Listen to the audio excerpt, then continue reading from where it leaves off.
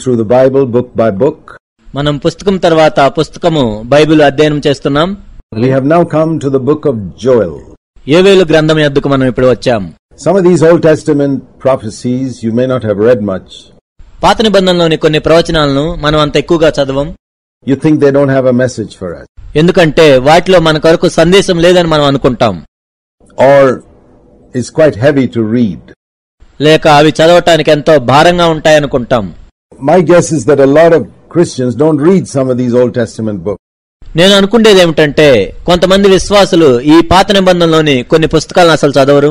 But you're going to meet these people when you go to heaven. నీవు పరలోకం వెళ్ళినప్పుడు వీరిని పరలోకంలో చూస్తావు. Let me imagine you meet someone like Joel or Obadiah in heaven. ఒకసారి ఊహించుకోండి, పరలోకంలో మీరు యోవేలును కానీ ఓబద్యాను కానీ కలుసుకున్నప్పుడు Obadiah asks you, did you read the book I wrote? ఓబద్యా నిన్ను అడుగుతాడు, నేను రాసిన పుస్తకం నువ్వు చదివావా? And you say, where was that? I don't remember. ఎక్కడుంది ఆ పుస్తకం, నాకు గుర్తులేదే అని నీవు అంటావు. He says, I wrote only half a page and you didn't get time to read it? నేను రాసింది సగం పేజీనే, అది చదవటానికి కూడా నీకు సమయం లేదా?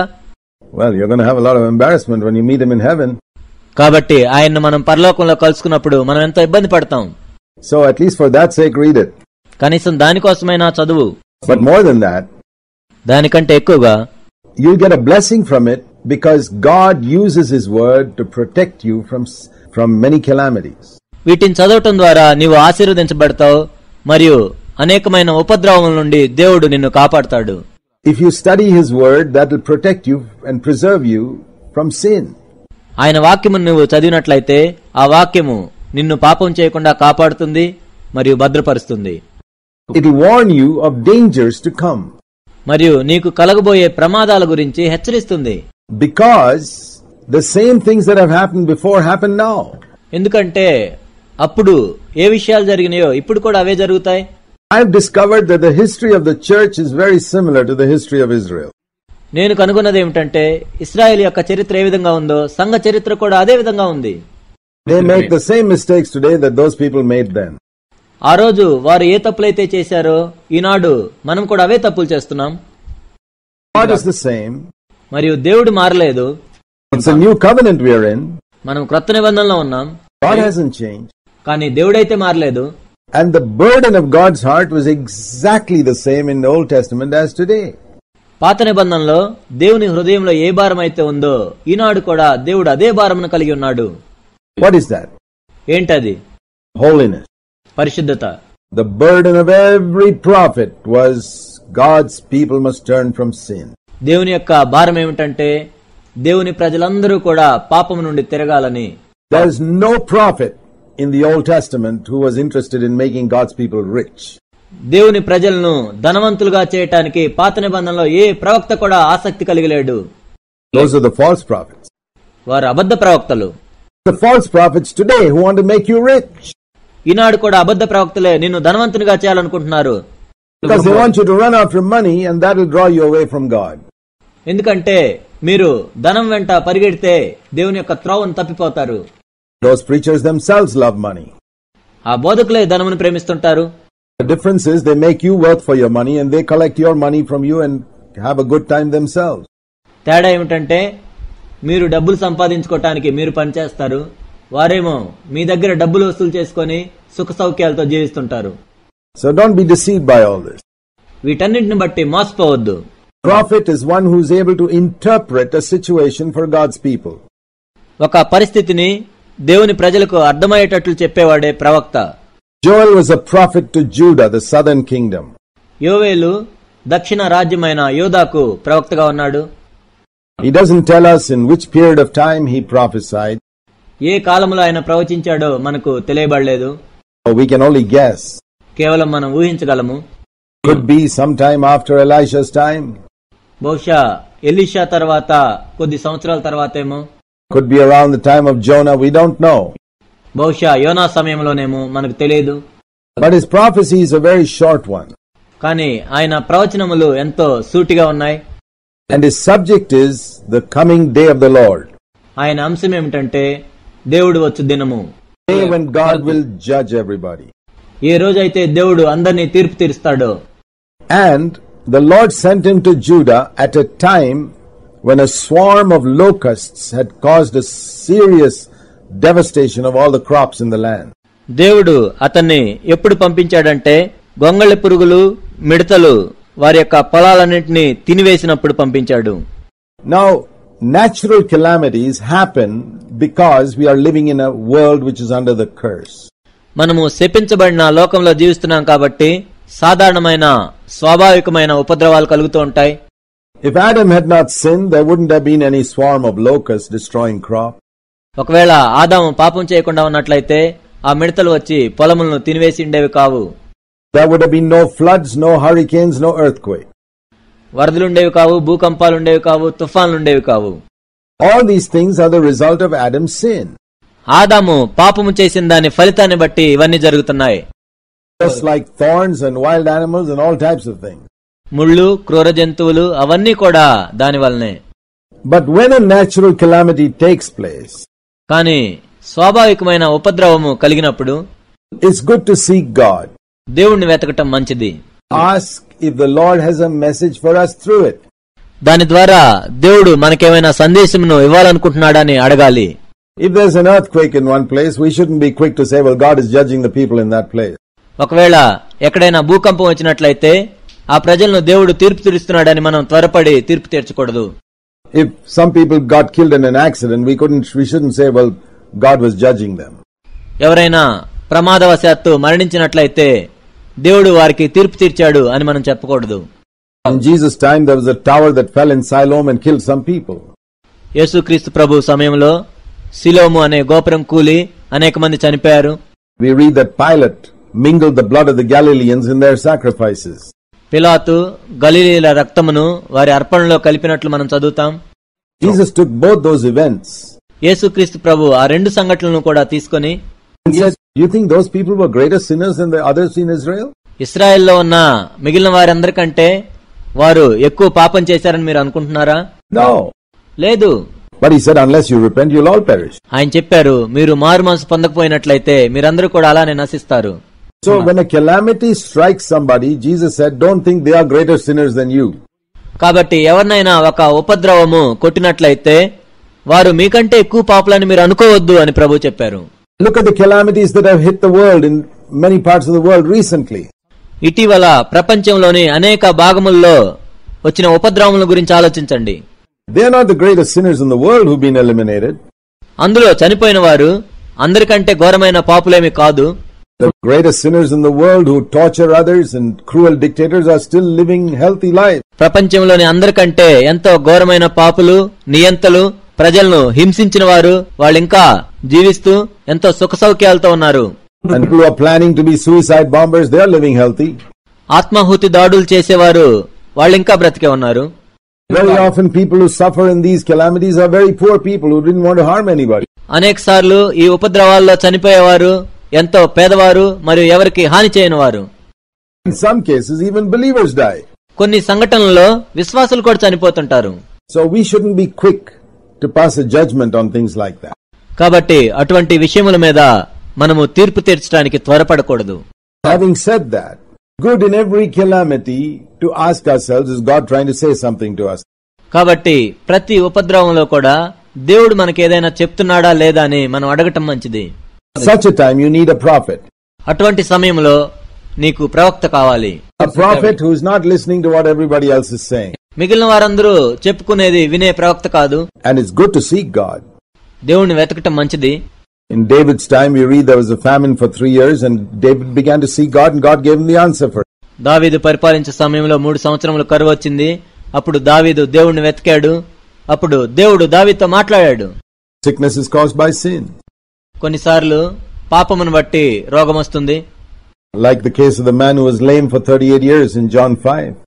యోహాను సువార్త 5వ అధ్యాయంలో ఒక వ్యక్తి 38 సంవత్సరాల నుండి కృంటివాడిగా ఉన్నట్లుగా Jesus told him that don't sin again, otherwise the worst thing will come on you.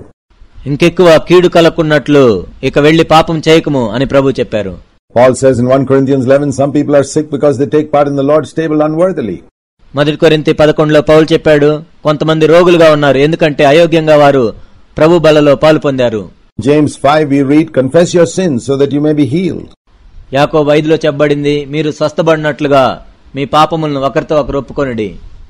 Whenever there's a calamity or a sickness, it's good to ask ourselves, is there a sin there that I need to get light on? కాబట్టి ఏమైనా ఉపద్రవం కానీ ఏదైనా రోగం గాని వచ్చినప్పుడు మనం దేవుణ్ణి అడగటం మంచిది, ప్రభువా ఏదైనా పాపం నాలో ఉందా అని. When the plague of locusts came to Judah, కాబట్టి యూదాకు ఈ మిడతలు గొంగళి పురుగులు వచ్చినప్పుడు the Lord sent Joel to say something. యోవేలు వారితో చెప్పటానికి దేవుడే పంపించాడు. He says, hear this. Again, verse 2. ఆయన చెప్పాడు, దీన్ని వినండి. 2వ వచనం. Has anything like this ever happened in your lifetime or in your father's days? ఇలాంటి సంగతి మీ దినముల్లో కానీ మీ పితరుల దినముల్లో కానీ జరిగినదా? You need to think about it. దీని గురించి మీరు ఆలోచించండి. Verse 3, tell your children about it. ఈ సంగతి మీ బిడ్డలకు తెలియజేయండి. 3వ వచనము. So that they can learn and don't make the same mistakes that the previous generation made. కాబట్టి వాళ్ళు తెలుసుకొని ఇంతకు ముందు తరం వారు ఏదైతే తప్పు చేశారో దాన్ని చేయకుండా ఉంటారు. That way God's ways can be made known from generation to generation. ఆ విధంగా దేవుని యొక్క మార్గములు తరము తర్వాత తరముకు తెలియజేయబడతాయి. But if the people are, the Lord calls them, verse 5, drunkards. దేవుడు వారిని మత్తులారా ద్రాక్షారసపానము చేవారులారా అని పిలుస్తున్నాడు. But if people are drunk today with self-confidence and say, oh no, we haven't done anything wrong. కానీ ఈనాడు తమ మీద తమకున్న నమ్మకం అనే మత్తులో ప్రజలు ఉన్నట్లయితే మేమే తప్పు చేయలేదు అని చెప్తారు. Then of course they can't hear what God is saying. అప్పుడు దేవుడు ఏదైతే చెప్తున్నాడో దాన్ని వాళ్ళు వినలేరు. So Joel says, you drunkards, wake up. యోవేలు చెప్తున్నాడు, మత్తులారా మీరు మేలుకోండి. Start weeping. కన్నీరు విడవండి. Why are the locusts destroying the fruit of your labors? ఎందుకు మిడతలు మీ కష్టమును తిన్నాయి? Verse 7. Why is your wine waste and your fig tree in splinters? 7వ వచనము. ఎందుకు అవి అంజూరపు చెట్లను తుత్తునేలుగా కొరికాయి, ద్రాక్ష చెట్లను పాడు చేశాయి? Spiritually speaking, ఆత్మీయంగా చెప్పాలంటే, is it God's will that our ministry should be unfruitful? మన పరిచర్య ఫలితం లేకుండా ఉండటం దేవుని చిత్తమా? No. కాదు. God's ordained that we should go and produce fruit that remains. మనం ఫలించాలని, మన ఫలము నిలిచి ఉండాలని దేవుడు ఆజ్ఞాపించాడు. God's will that we should be fruitful, the fruit of the Spirit should come forth in our life. మనం ఫలవంతంగా ఉండాలని, మన జీవితంలో ఆత్మ ఫలము రావాలని దేవుని యొక్క చిత్తమై ఉన్నది. And in our ministry. మన పరిచర్యలో కూడా. I'm not talking about numbers. Numbers is not fruit.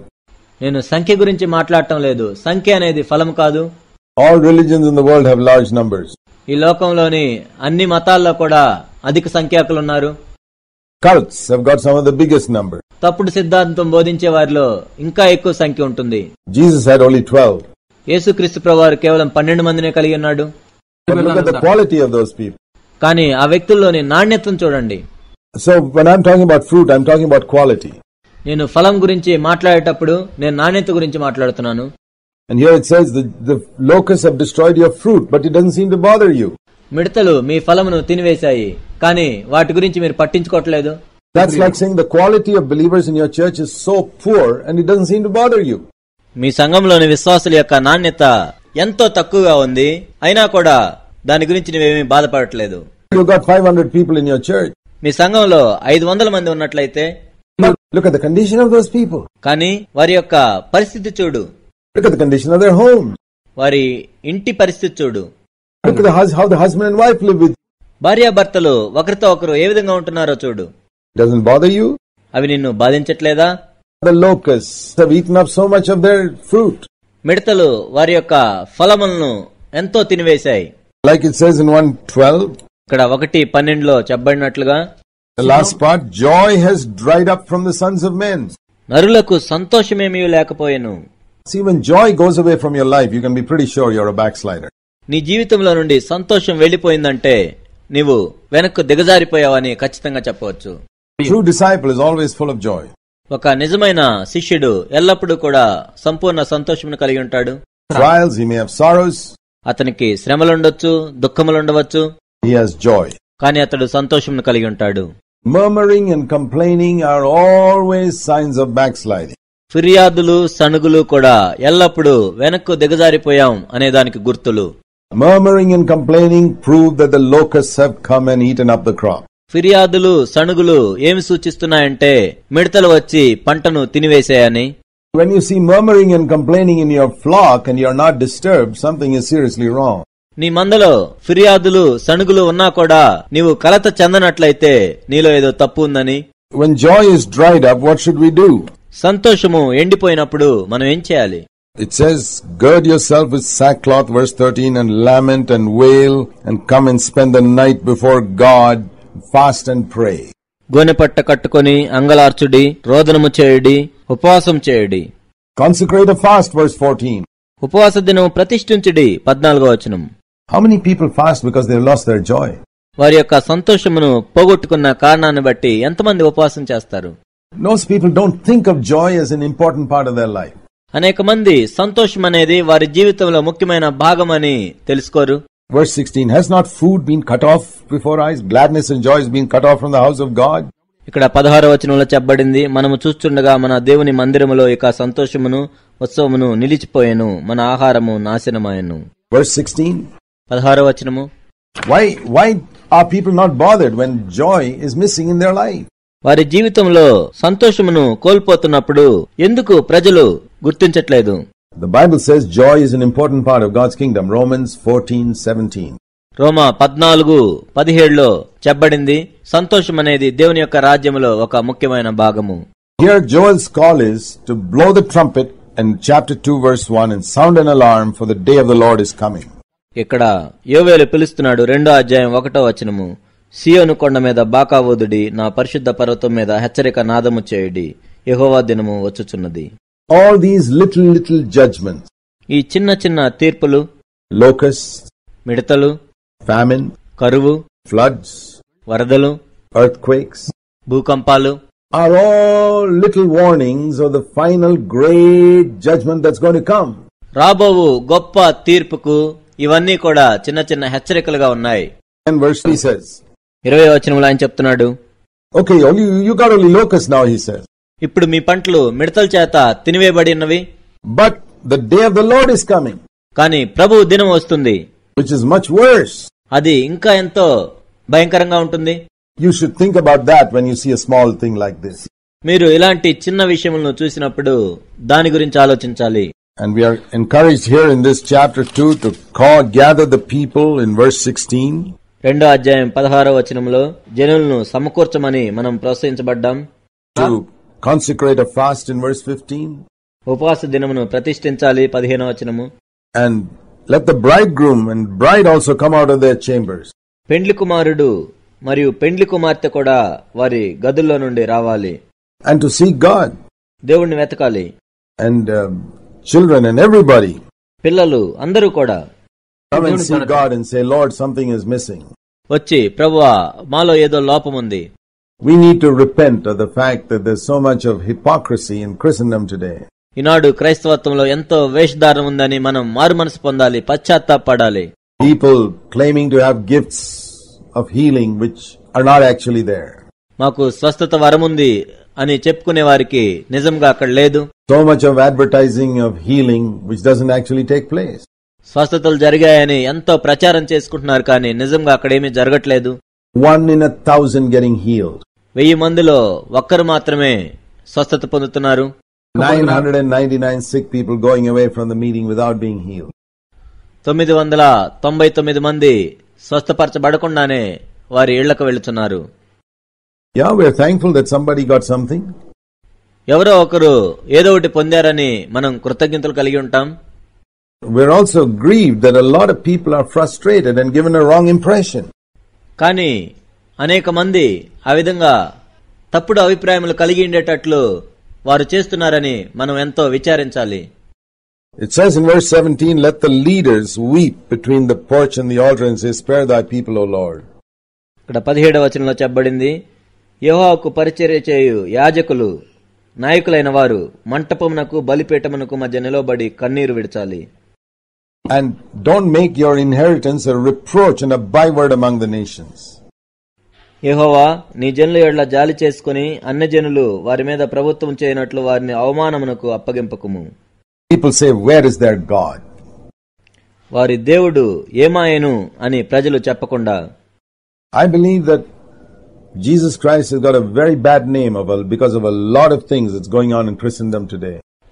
ఈనాడు క్రైస్తవత్వంలో జరుగుతున్న అనేక విషయాలను బట్టి యేసుక్రీస్తు ప్రభువారు ఎంతో చెడ్డ పేరును కలిగి ఉన్నారు. When non-Christians see Christian preachers begging and asking for money, క్రైస్తవ బోధకులు డబ్బును గురించి అడుక్కుంటూ ఉన్నప్పుడు క్రైస్తవేతరులు దాన్ని చూసినప్పుడు, when these non-Christians see that these people who are asking for money are living in such grand style in their home, డబ్బుల కోసం అడిగే ఈ బోధకులు వారు ఎంతో విలాసంగా జీవిస్తున్నారని ఈ క్రైస్తవేతరులు చూసినప్పుడు, what do you think these non-Christians will think about Jesus? యేసుక్రీస్తు ప్రభువు గురించి ఈ క్రైస్తవేతరులు ఏం అనుకుంటారని మీరు అనుకుంటున్నారు? Imagine a non-Christian watching one of today's Christian TV programs. ఉదాహరణకు ఒక అన్యుడు ఈనాడు టీవీలో వస్తున్న ఒక బోధకుడు చెప్పేది వింటున్నప్పుడు, where this very rich preacher keeping on asking for money. ఎంతో ధనవంతుడైన ఒక బోధకుడు ఎప్పుడు డబ్బు గురించి అడుగుతుంటే, You know what the Lord told me about money? డబ్బు గురించి ప్రభువు నాకేం చెప్పాడో మీకు తెలుసా? Please listen to this carefully. దీన్ని జాగ్రత్తగా వినండి. As long as you got 1 rupee in your personal bank account, వ్యక్తిగతంగా నీ బ్యాంకు ఖాతాలో 1 రూపాయి ఉన్నా కూడా don't ask anybody for money. వేరే వారిని డబ్బులు అడగవద్దు. Imagine if every preacher followed that rule. ప్రతి బోధకుడు కూడా ఆ నియమాన్ని అనుసరిస్తే ఎలా ఉంటుందో ఒకసారి ఊహించుకోండి. As long as I've got 1 rupee in my bank account, let me empty out that first. నా బ్యాంకు ఖాతాలో 1 రూపాయి ఉన్నా కూడా మొట్టమొదట దాన్ని ఖర్చు చేస్తాను. If I have a house, let me sell it. ఒకవేళ నాకు ఇల్లు ఉన్నట్లయితే దాన్ని అమ్మివేస్తాను. Go and live in a rented house. ఒక ఇల్లు అద్దెకు తీసుకొని జీవిస్తాను. And let me give my money for God's work. నా డబ్బును దేవుని పరిచర్య కోసం ఇస్తాను. When I have given everything that I have, నాకు ఉన్నదంతయు నేను ఇచ్చివేసిన తరువాత, then at least I may have a justification to tell people, listen fellas, you also give something for God's work. అప్పుడు నేను ప్రజల దగ్గరికి వెళ్లి, మీరు కూడా దేవుని పరిచర్యకు డబ్బులు ఇవ్వమని అడగటానికి నాకు ఒక అవకాశం ఉంటుంది. Is that what these preachers are doing? కానీ ఈ బోధకులు అదే చేస్తున్నారా? No, they come to God's work with nothing. లేదు, వారు ఏమీ లేకుండా దేవుని పరిచర్యకు వస్తున్నారు. They keep on collecting money from people. వాళ్ళు ప్రజల దగ్గర నుండి డబ్బులు వసూలు చేస్తూనే ఉన్నారు. And they live in $1 million houses now. వాళ్ళిప్పుడు $1,00,000 విలువైన ఇళ్లలో నివసిస్తున్నారు. They have private jet planes and all that. వ్యక్తిగతమైన జెట్ ప్లేన్లు మొదలైనవి కలిగి ఉండి. This is not Christian work. ఇది క్రైస్తవ పని కాదు. This is a business racket. ఇది ఎంతో వ్యాపారపరమైన నేరము. Where they are fooling people. అక్కడ ప్రజలను మోసం చేస్తూ ఉన్నారు. And there's nobody to expose their deception. కానీ వారి మోసమును బహిర్గతం చేయటానికి ఎవరూ లేరు. We need prophets like these Old Testament prophets today. ఈ పాత నిబంధన ప్రవక్తల వలె మనకు ఈనాడు ప్రవక్తలు కావాలి. I'm concerned about the non-Christians in many countries and what they think about all this. వీటన్నింటి గురించి అనేక దేశముల్లో క్రైస్తవేతరులు ఏమి అనుకుంటున్నారో అని నేను బాధపడుతున్నాను. There's no fruit. ఫలము లేదు. This is not fruit. అది ఫలము కాదు. Numbers is not fruit. అది ఫలము కానే కాదు. Quality of Christians means good fruit. క్రైస్తవుల యొక్క నాణ్యత అంటే మంచి ఫలము. Quality of Christians is like fruit which is being eaten by the locusts. మిడతల చేత తినివేయబడిన ఫలం వలె నీ క్రైస్తవత్వం యొక్క నాణ్యత ఉంది. The message here. అదే ఇక్కడ ఉన్న సందేశము. But the Lord says, కానీ ప్రభు చెప్తున్నాడు, if you turn to me, నీవు నా తట్టు తిరిగిన యెడల, repent, పశ్చాత్తాపడి, acknowledge your sin, నీ పాపమును గుర్తించి, don't be afraid. భయపడవద్దు. Verse 21. 21వ వచనము. The Lord will do great things. యెహోవా గొప్ప కార్యములు చేసెను. The Lord will pour out his rain upon you. యెహోవా తన వర్షమును నీ మీద కురిపించును. And verse 25, I'll make up to you for the years that the locust has eaten up. 25వ వచనము. మిడతలు తినివేసిన దాన్ని మరలా మీకు అనుగ్రహిస్తాను.